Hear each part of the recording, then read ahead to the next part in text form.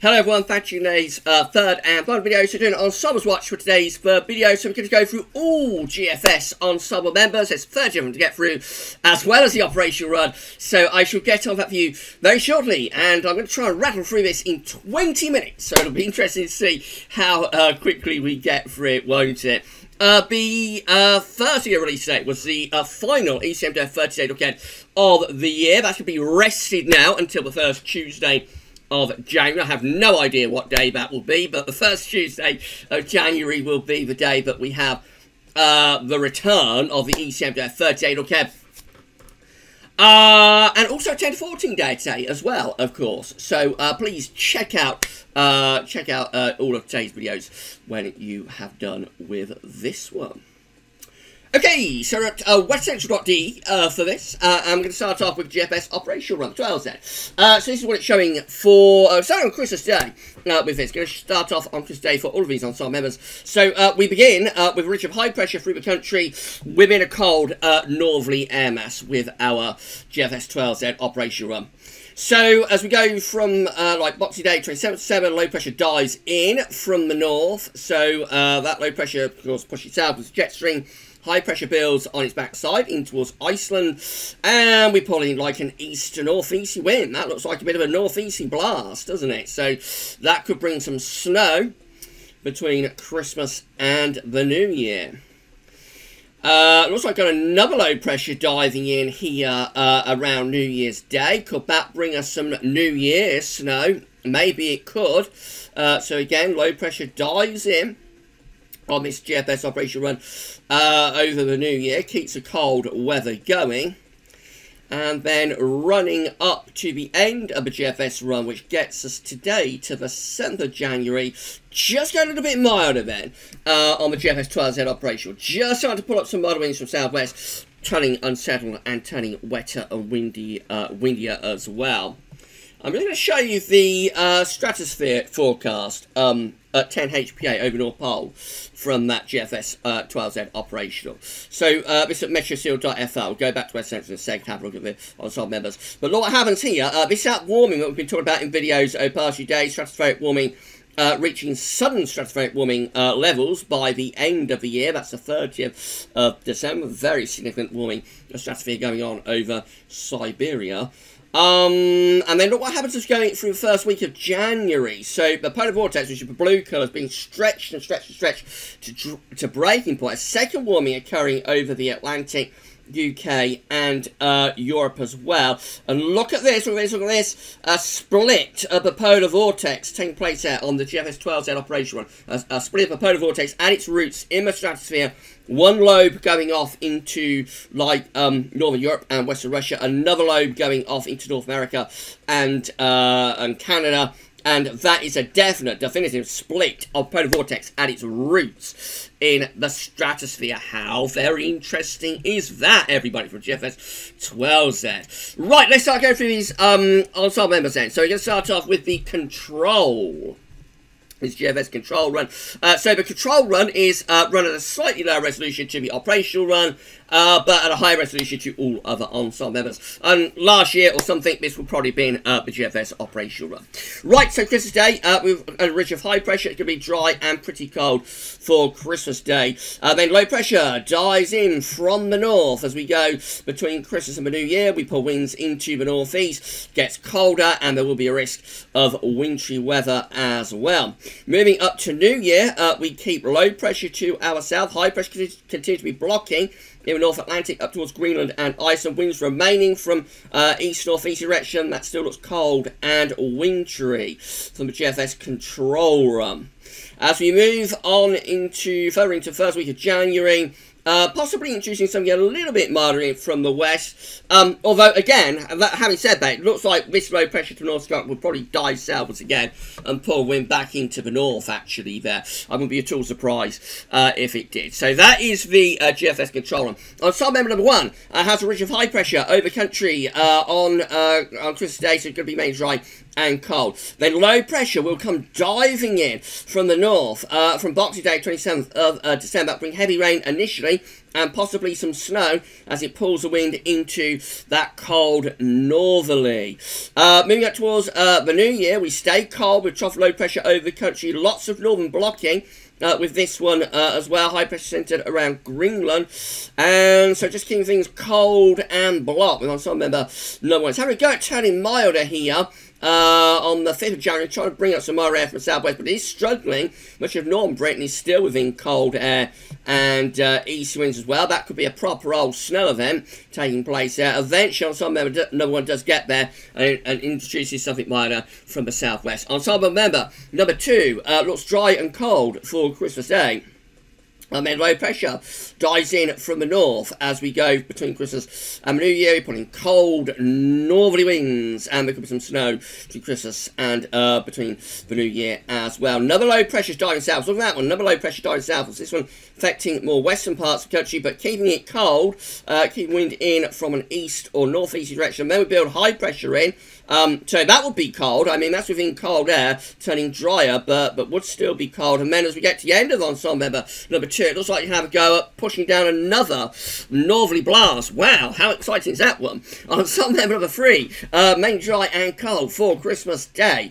Low pressure comes diving in from the north as we go between Christmas and the New Year. We're going to pull in cold northerly winds during Christmas week. There comes some snow around as well.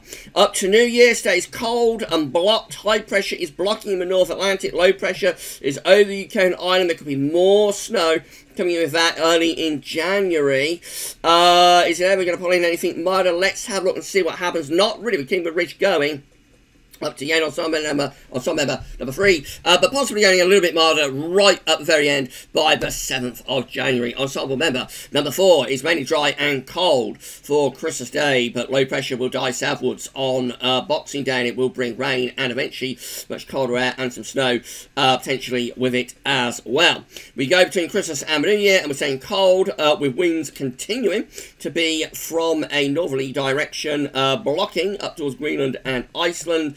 As going to the early part of January, we're going to pull up something milder from the southwest. This one is going to turn us milder. This is going to pull up southwest winds. Ensemble member number 4 pulls up southwest winds by the 7th of January. A New Year 4. Ensemble member number 5, mainly dry and quite cold for Christmas Day. Low pressure will then dive in from the north. We'll have low pressure diving in from the north. It will pull wind into the north and to the northeast between Christmas and New Year, and there could be some snow involved in that. Another low pressure is going to come diving southwards, I think, with this ensemble member, keeping it generally cold into the opening days of January. And then high pressure looks like it's going to have to go reaching to Scandinavia, trying to get wind into the east. So this keeps us cold right the way up to the 7th of January. This one is keeping us cold with high pressure to our north and winds in from an easterly direction. Ensemble member number 7, ensemble member 6, I should say, looks like this. Mainly dry and quite cold for Christmas Day, getting ahead of myself. Low pressure then dives in across country between Christmas and the New Year, and will turn wind into the east. Could be cold and wintry then. New Year's Eve has a Scandinavian high and an easterly wind. How interesting. That could bring snow to the east for New Year. And then low pressure can have a go at dislodging that block and the cold air as we go into the open days of January. So that could be a snow event as low pressure is struggling to push in across the country. That's how we finish up. Still basically with a Scandinavian high in control and winds in from the east. There's a very deep cold pool across Eastern Europe as well. So if the wind was to stay easterly much longer, we would start to drag in a beast from the east there. Ensemble member 6. Ensemble member number 7, mainly dry and quite cold between on Christmas Day. And then low pressure dives in from the north, turns us unsettled and keeps us cold between Christmas and the New Year. Low pressure will be in from the north with secondary features rotating around it, so rain and or snow possible between Christmas and the New Year, and then heading off into the opening days of January. The heights are rising to our east, so I think this is going to have a go at building up a Scandinavian high, and that basically keeps us cold but turns anticyclonic through the first week of January. Ensemble member number 8 will be mainly dry and quite cold for Christmas Day. Then low pressure will dive southwards through the country, bringing heavy rain, gale force winds, and also the chance of some snow as well, as winds will be turning in to the north and to the northeast as well. Then another low pressure comes diving in from the north. Look at this, low pressure is around southern Greenland there on the 30th of December. Look where that low pressure is. We go through to New Year's Eve and into New Year's Day. That could bring a New Year snow event. Could we have a snow event on New Year's Eve to New Year's Day from that diving low? That gets out of the way, and then high pressure builds in behind it. That high is going to be trying to get South Scandinavia, so this keeps it cold through the first week of January. Ensemble member number 7 keeps it cold to first week through the first week of January, with winds in from the east, cold, dry and frosty. Ensemble member number 9 looks like that, and again it just looks very, very unsettled between Christmas and New Year. Cold, wet, rain and or snow. Winds will be in from a northerly direction. Lots of blocking with this one around the New Year, and lots of northern blocking around Greenland, Iceland. How exciting is that? And it's going to pull in like another northerly shot. Look at this, another really cold blast trying to move down from the north. That's a big snow event there, around 6th, 7th of January from that area of low pressure, engaging with this northerly plunge. This was like a prolonged cold spell, doesn't it, in the GFS ensembles. Ensemble member number 10. It's going to be mostly dry, cold and frosty around Christmas Day, and then it's going to turn cold and unsettled between the Christmas and the New Year. Low pressure will bring rain and snow. Winds will be in from the north and from the northeast. And this one I think is going to try and keep it cold as well, although pulling winds into the south. It's trying to raise heights over Scandinavia, but actually this one is a milder ensemble member through the first week of January. So that will just turn things a little bit milder through the first week of January. Ensemble member number 11 looks like that. So again, we are in for a mainly dry but cold Christmas Day, then turns unsettled and cold between Christmas and the New Year. There could be some rain and some snow around between Christmas and the New Year, with winds in from a north or easterly direction. Into early January, high pressure will bring dry and cold weather initially, and then we're pulling something milder from off the Atlantic Ocean. So ensemble member number 11 is going to turn us milder, wetter and windier. Although by the time we finish ensemble member number 11 on the 7th of January, it looks like we're going back to square one. I think this low pressure is diving southwards as the heights are going to rise again into towards Greenland.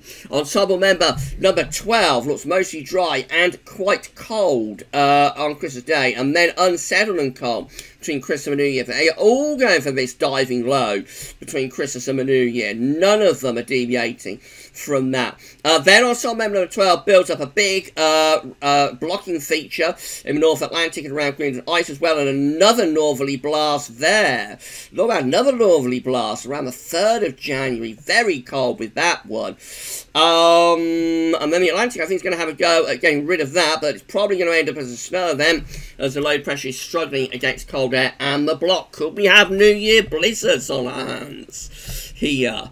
Ensemble member number 13, mainly dry and quite cold for Christmas Day, and low pressure drops in from the north, and we'll pull in cold northerly winds and chance some snow between Christmas and the New Year. Another low pressure moving in from off the Atlantic around the New Year. That could bring some New Year's snow. Don't rule out the chance of some snow on New Year's Eve and New Year's Day. Then high pressure builds in behind that, turns us dry and cold with easterly winds developing, and of course that's going to be mostly dry and frosty under that area of high pressure, but still cold. Ensemble member number 14 is going to drop the low pressure in from the north between Christmas and the New Year, and will pull in northeasterly winds, so it will be cold. There'll be a risk of rain and snow in places. It will stay cold into early January as well, with ensemble member number 14. In fact, it stays cold right to the very end, although we have got wind a little bit from a southerly direction there. By 7th of January, it's basically still cold, dry, and frosty battle with the air coming in from off the continent. On summer number 15, we're halfway through now. Looks like this. So once again, there's going to be a lot of dry weather for Christmas Day. Then low pressure will drop in from the north, turning us very unsettled with heavy rain, severe gale force winds, and the chance of snow coming in with that as well. Very blocked, very, very blocked. Ensemble member number 15 into the new year with the risk of more rain and or snow in places. Finishes up, looks like going to pull down a renewed northerly shot there on the 7th of January. Ensemble member number 16. If you're enjoying this Ensembles Watch, by the way, please smash your like button. Let us know in the comments what you think as well. And make sure you're subscribed to our channel. Ensemble member number 16 will drop low pressure in from the north between Christmas and New Year, looking cold and unsettled with that area of low pressure. And winds will turn into the east, and it's going to stay cold into the New Year. Very blocked with this one. Scandinavian high reaching to like Iceland, that sort of area. So very cold with winds in from the east. There could be further snow potential coming in with that as well. And that one keeps us cold right way through to 7th of January. Cold and blocked with that one once again. On summer number 17. We're going to look like this, so mainly dry and quite cold for Christmas Day. Then low pressure will drop in from the north. It's going to be very unsettled with heavy rain, severe gales, and also chance of snow between Christmas and the New Year as well. And then high pressure will develop over Scandinavia and keep us cold up towards the New Year. I think this one is going to try and turn us milder, bringing in westerly winds through the first week of January. So this is one of the ones that's going to go milder. That goes milder with westerly winds for the first week of January. We're on song number 17. Number 18 will again drop the low pressure in from the north. Amazing consistency on this low pressure dropping in from the north in what is quite an unusual pattern. So you would expect some deviation within some of these ensemble members with this idea, but they're all going for it. They're all dropping low pressure in from the north between Christmas and the New Year. And this one, you know, this one looks very cold, so that's heavy snow probably coming in from the Atlantic there on the 4th of January. Again from a diving low. High pressure sent over Scandinavia. Winds in from the east. That one keeps us cold right the way up to 7th of January. Ensemble member number 19 will again drop that low pressure in from the north between Christmas and the New Year. It'll bring risk of heavy rain, severe gales, and the chance of some snow as well. And then heading into the early days of January, again, this one is a little bit less cold, but overall still quite blocked. And as we come into the end of that one, we're actually building up the Scandinavian high back to Siberian high, and that one is bringing in easy winds for the 7th of January as well. Ensemble member number 20. If you like mild weather, these are not very good charts, everybody who likes mild weather. And some people do prefer it mild. So we get through to the 29th of December. We're in cold northerly winds from that low pressure that's dropped in from the north. Then low pressure has a go coming up from the south around the New Year. That could bring New Year's Day snow, particularly to England and Wales. How exciting will that be?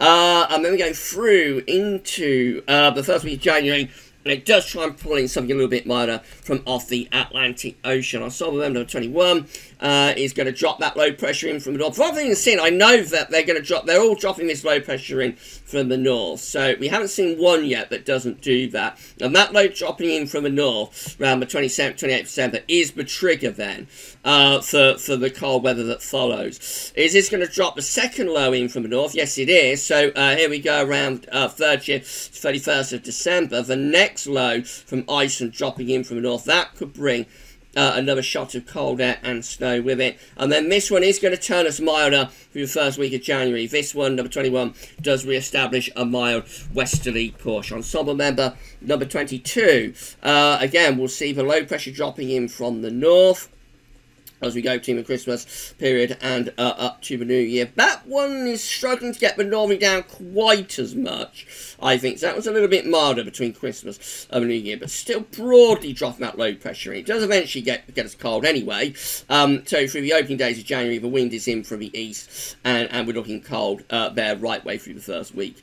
of January. That's how we finish up. So a bit of a battle going on. That could be some snow. Ensemble member number 23. Again, let's see what what this one's going to do, that drops a low pressure in from the north very clearly. That low pressure clears away to our east and pulls in cold northerly and northeasterly winds as well. And it keeps us cold really right way through into the opening days of January. So plenty of potential. Look at the blocking we've got with that. Look at the blocking with that. Still around Greenland in the first week of January. Plenty of potential for snow. That's a prolonged cold and snowy spell there with ensemble member number 23. Incredible. That keeps us cold right way to the very, very end. I mean really cold right way to the very end. Ensemble member number 24. Again, same idea. That low pressure will drop in from the north. It'll bring risk of rain and snow with it. And then another low, looks like it's going to drop in from the north. There it comes around New Year. That could be a New Year's Eve sort of snow event there across the country from New Year's Eve to New Year's Day. Been a long time since we had a snow event for a New Year's Eve and New Year's Day, but that could be it if that low pressure does drop in. And then we go through to the first week of January. It looks like we're building up the Scandinavian Siberian high. Got some warm air advection going on, so that could be temporarily milder, but I think very quickly that will get wind into the east. Ensemble member number 25, again, is going to look like this. So low pressure will be plunging southwards between the Christmas period and the New Year period. It's going to keep us cold and blocked, I think, right way to the end. High pressure will dominate, telling us frosty through the first week of January. And by the end of it, looks like high pressure is trying to get itself back to Greenland again. These are incredible charts, everybody. It's been years and years and years since we have seen anything like this during the winter period. Low pressure drops in with ensemble number 26, so mainly dry and mainly unsettled between Christmas and New Year, and cold as well. Winds are going to be in from an easy direction. There could be some rain and some snow in with that too.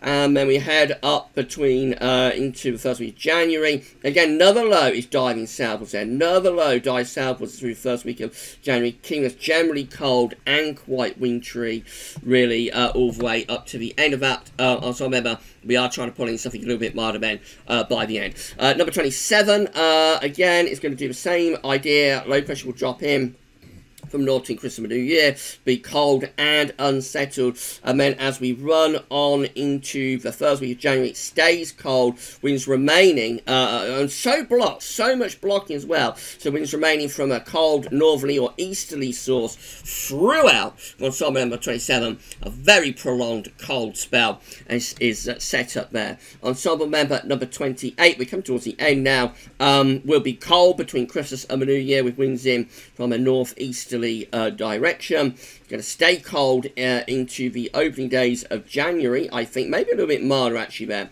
through the New Year. So this one turns a little bit milder temporarily around the New Year and then pulls something colder back in from the north once again through the first week of January. Still looking cold right at the very end. Ensemble number 29, penultimately, we'll see the low pressure digging southeastwards through the country between Christmas and the New Year. Winds will be in from a northerly direction. Then it goes a bit milder. It looks like it's going to go a bit milder for a time, but it is building high pressure over Scandinavia, and so this looks like it's going to unleash the beast. This is the beast from the east being unleashed through the first week of January. Look at that, everybody. Look how far east those easty winds are coming from, right from the Urals. Coming right from the Urals there, 300 for 84 hours. And look how deep the cold pool is to the east. That one is unleashing the beastly easterly by the 7th of January. And then finally, we've got ensemble member number 13, which looks mainly dry but quite cold for Christmas Day. Then low pressure drops in from the north during Christmas and New Year. It turns cold and unsettled. And then as we run on into the New Year, another low pressure looks like it's diving southwards around New Year's Eve, New Year's Day. That could bring more snow and a renewed northerly push with it. And then high pressure builds over the country, turns as mainly dry but frosty. And as we come to the end of ensemble number 30, looks like we're going to have a go at taking high pressure back up to Greenland and renewing the cold weather once again. The last thing I'll show you is the GFS ensemble graph. Let's have a look at that. We'll look at Barrow in Furness today as the last place that we looked at in today's 10 to 14 dayer. So there it is. Pretty much cold from beginning to end. And yeah, so that's it. It's very little more, you know, very little you can say other than it's a cold outlook. And look how many precipitation spikes there are as well. Loads of precipitation spikes showing that as it's going to be cold, there will also be the risk of snow being involved with this as well. Absolutely incredible set of ensembles. If you enjoyed this Ensembles Watch, please smash your like button. Let us know in the comments what you think. Make sure you subscribe to our channel. Tell your friends, family, everybody else about Gals Weathers. Get them to subscribe as well. And we're going to bring you more weather news in the days ahead about all of this cold weather and snow. So thank you so much for watching. That's all for now. And I'll see you tomorrow with like updates. There'll be a live stream after 10 o'clock tomorrow as well, by the way. So lots and lots to look forward to. But for Ensembles Watch, that's all for now. Thanks for watching.